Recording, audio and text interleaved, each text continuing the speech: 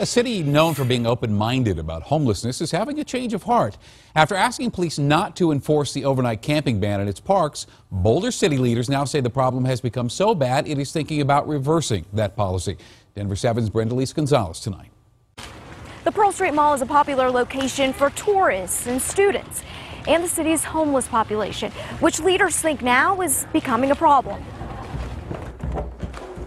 Downstairs in this church basement, it means everything, is a sort of sanctuary for Boulder's homeless, a place to grab a quick meal, even a game of chess. Because I'm not distraught, I'm not worrying where my meal's going to be.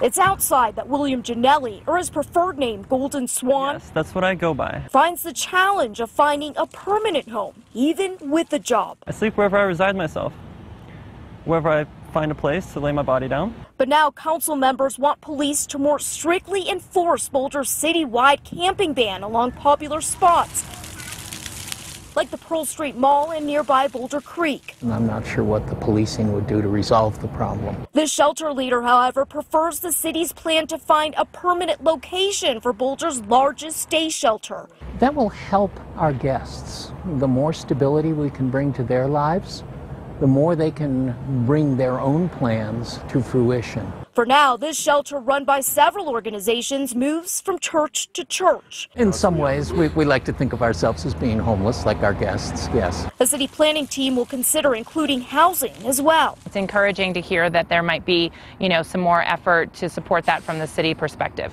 As for Golden Swan, I had a great idea come to me last night. he has his own solution A curfew. for the city's camping concerns. 7 to 7, whatever, just be gone. Brendaliss Gonzalez. Without the police so much involved with arrests, more like a cleanup. Just make sure you're gone so you're out of the way. Denver 7.